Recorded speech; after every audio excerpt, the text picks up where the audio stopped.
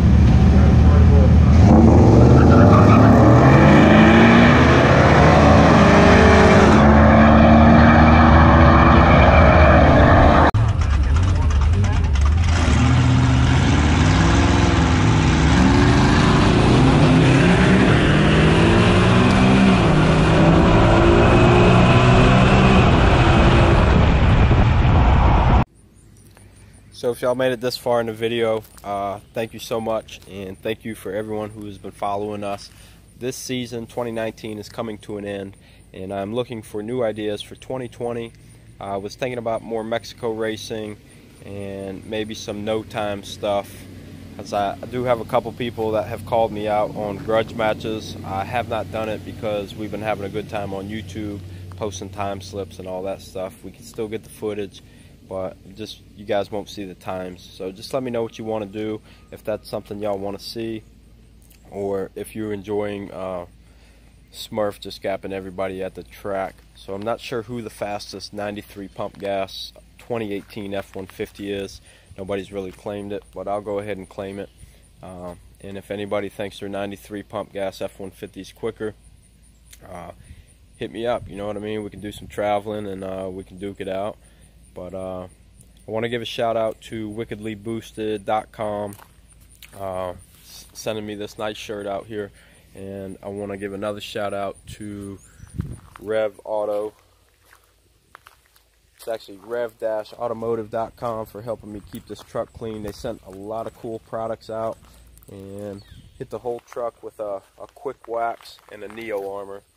So, and y'all can use my code on both of those sites, TEAMWOLFDADDY, all one word.